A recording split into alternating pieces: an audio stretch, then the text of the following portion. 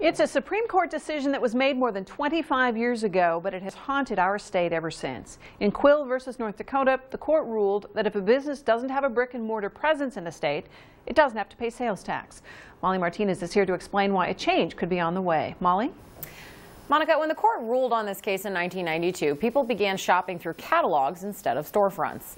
At the time, Tax Commissioner Heitkamp noticed the shift. And how they knew that they were losing business to catalog sellers was people would come in with the catalog, look at the product, ask people about the pricing, and then walk out and order it online, or not online at the time, but order it through the mail. The stakes are much higher now with the demand of e-commerce.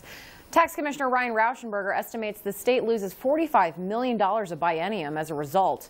But there could be relief. The court will decide as early as tomorrow whether to hear the case.